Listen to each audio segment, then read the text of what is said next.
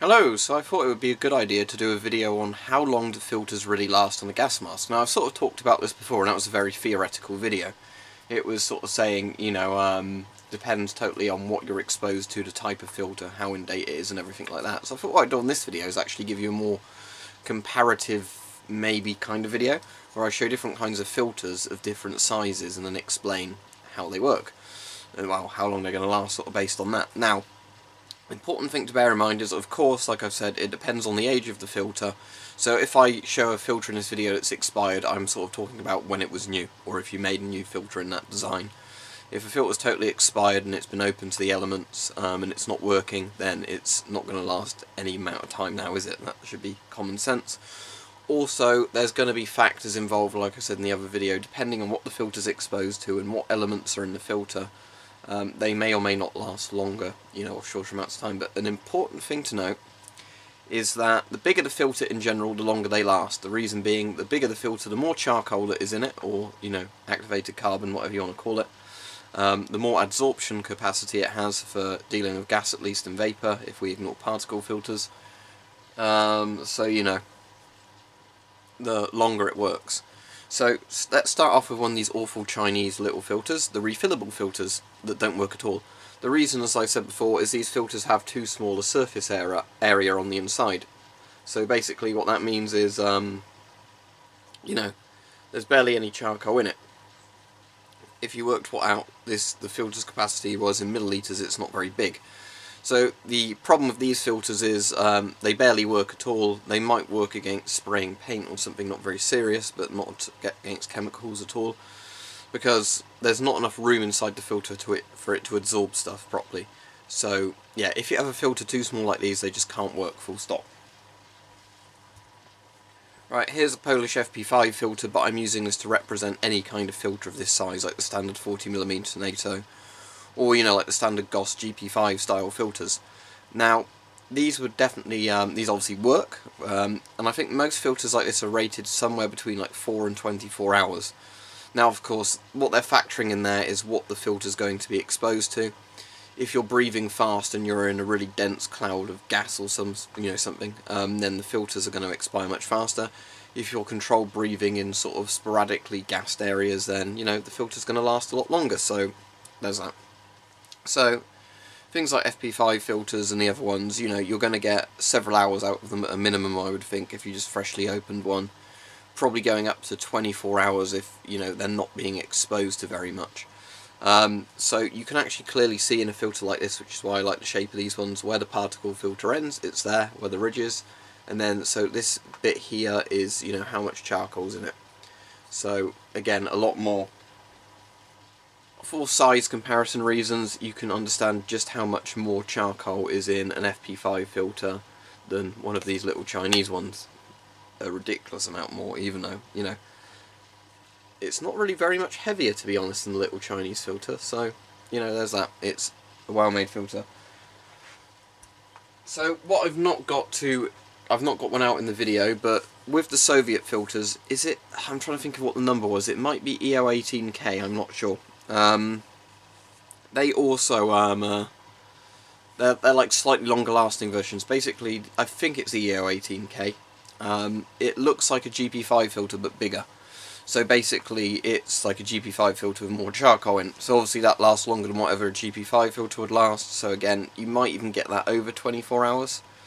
Not entirely sure, it would depend on what they're exposed to. Also, I've not mentioned cheek filters in this video, but I imagine most cheek filters would be in the several hours range of how long they'd last, just because they're not very big. So although you've got two of them, when they're exposed to sort of vapours and gas, they would, I doubt you'd get 24 hours out of a cheek filter, to be honest, maybe 12 hours. It's as I said, it's impossible to really accurately calculate the numbers, but if you just do it by size, they're big enough that they actually work, unlike the Chinese filters, but they're not as big as a 40mm filter, so even when you have two of them, combine the two filters together, you're still probably looking at less time than the standard 40mm NATO filter. If you were thinking about masks like the GSR or the Avon M50, I think each of those filters are going to last just less than a 40mm one, so when you add them both together you're probably looking at slightly longer time periods than things, so maybe 6 to like 32 hours, I don't know. Like I said, I'm pulling these numbers out of my arse to a bit, they're educated guesses, but that's what I expect. So what filters would last the longest? Something like the EO14s or EO16s, just because of the huge volume of charcoal in these compared to other filters. Now, some of these work by just having a particle filter at the bottom and a particle filter at the top, the rest of it filled with charcoal. Other ones work by having like a particle filter down each side, so the air actually goes in each side, then goes down through the charcoal and up through the charcoal, up to another particle filter. But in general, you know, loads of charcoal in one of these. So because the volume of charcoal is much bigger in like box respirator filters, these would last something like, I guess maybe even up to 48 hours, maybe more. You'd probably have to find old training manuals where they actually, you know, explained how long these would last to really know, but these are the best sort of filters. I mean, ignoring the fact of, you know, there might be slightly dodgy stuff in these old filters, but if you had like a brand new one of these filters, and I think Maskpole does make new ones of these filters for industrial use, you know, something like this, I think even it was the Maskpole one that was rated something like A3, where I've never seen filters over A2 before, but it was rated A3 just because of the volume of charcoal. Being off topic, if you were just simply having a filter that you wanted to last a long amount of time, having something like this in a satchel with a hose connected to your mask is actually the best thing to have.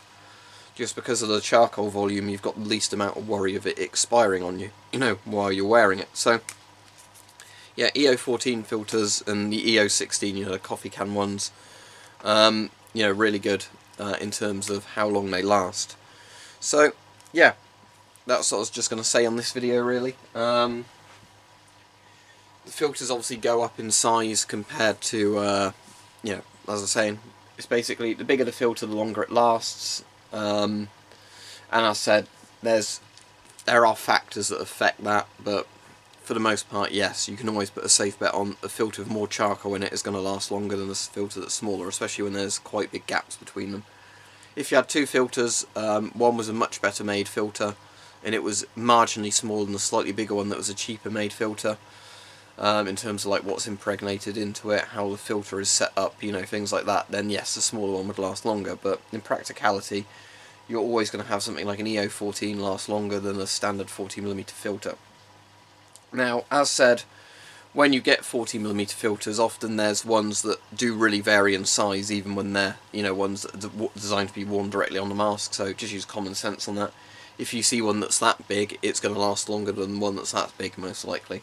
And as I said, the tiny little Chinese ones don't even work, because they're just too small to have a good surface volume in there to actually absorb stuff properly.